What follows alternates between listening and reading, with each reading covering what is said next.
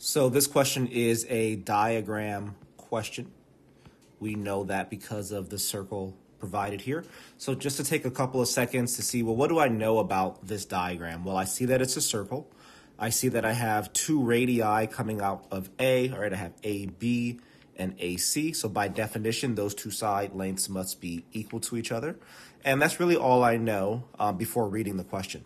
So let's read it. So the question says, in the circle above, point A is the center, and the length of arc the length of arc BC is 2/5. I'm gonna write that in. So this is 2/5 of the circumference of the circle. So this is actually 2/5 C, right? 2/5 of the circumference. I'm gonna just write that over here as well. So 2/5 times the circumference is equal to 2/5 times 2 pi r, because the circumference of a circle, the formula for the circumference of a circle is 2 pi r. And then if I simplify this, I can treat 2 pi r as 2 pi r over 1, which means my simplified fraction here would be 4 pi r over 5. So that's the length of arc BC. So arc BC is equal to 4 pi r over 5. So I'm going to do all of that work before even continuing to read the question, because again, it gives me this and I want to take that as far as I possibly can take it. Then the question says, what is the value of x? Well, the value of x is the central angle here. How does the central angle relate to the arc length, right? So arc length has a formula. That formula is x divided by 360 times 2 pi r, right? It is the fraction of the full circle, right? So x over 360 times the circumference of the entire circle.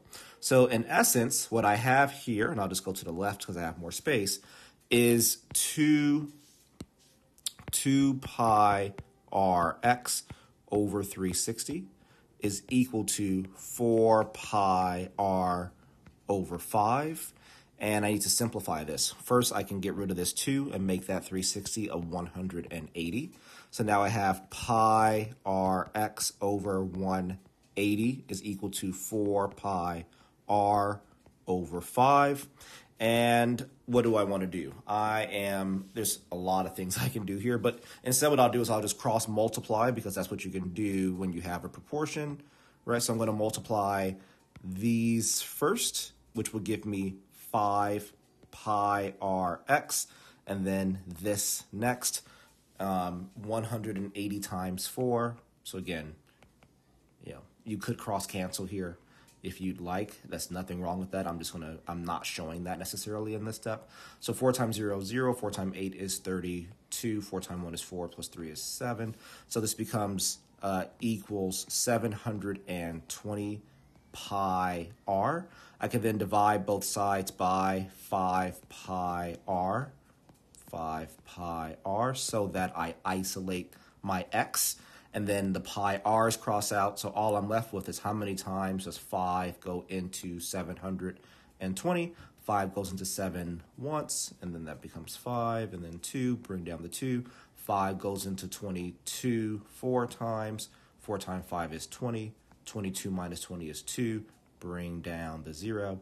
And 5 goes into 24 times. So I get x is equal to 144, and that would be my final answer.